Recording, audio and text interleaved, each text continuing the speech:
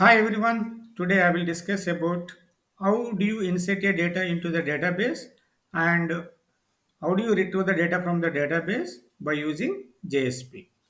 In this example I am using the Oracle database. First, let me create a table in the database. Create create table. Table name is student. Then ID is a number. Then name string.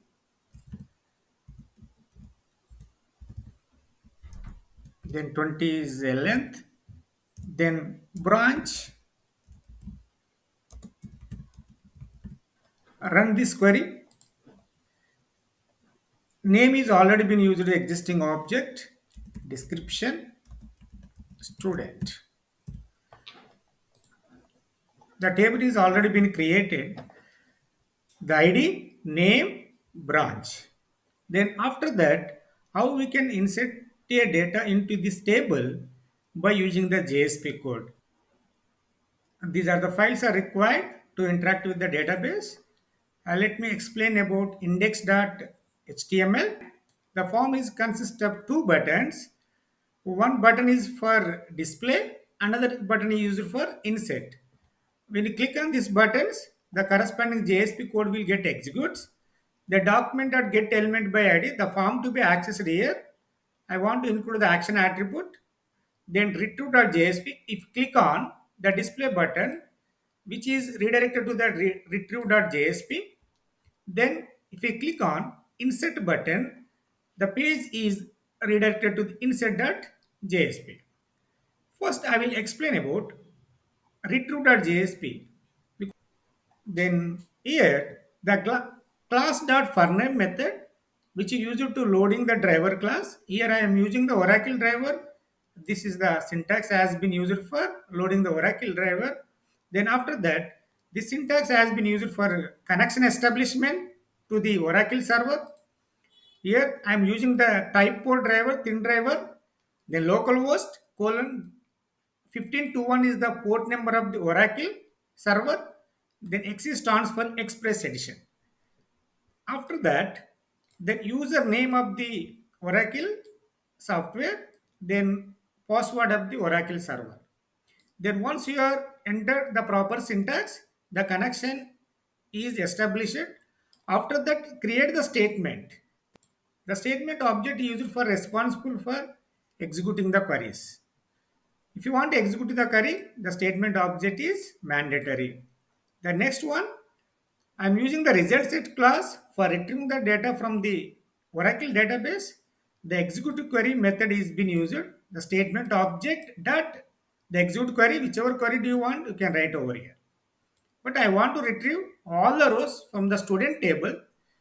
Okay, this is I am using the table whenever retrieving the data that has to be inserted in the form of the table.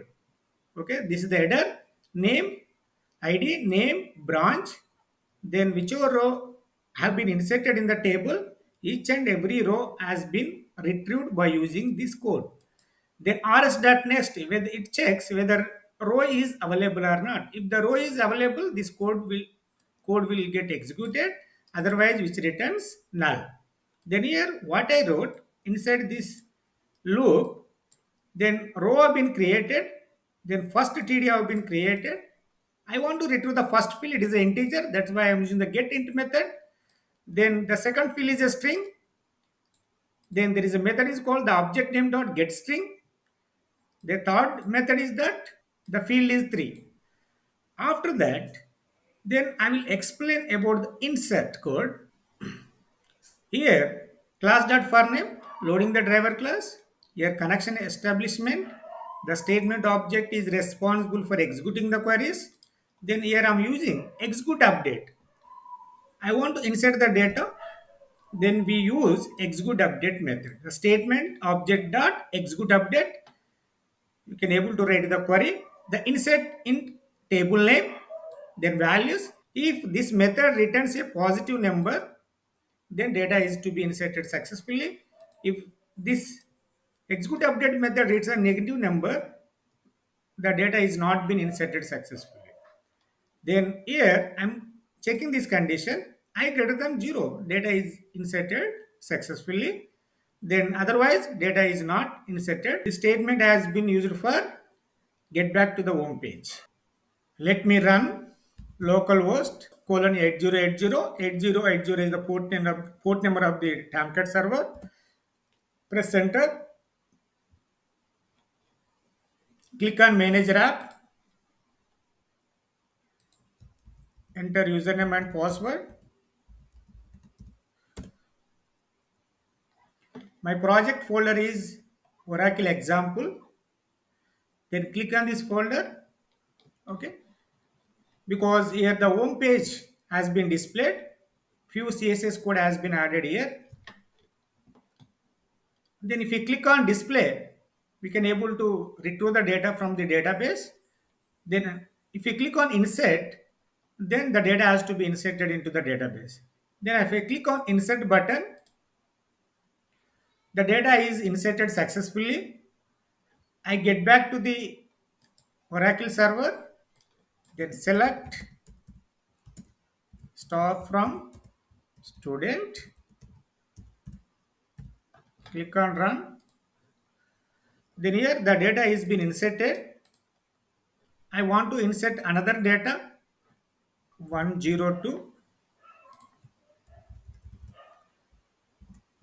John triple E. Save it.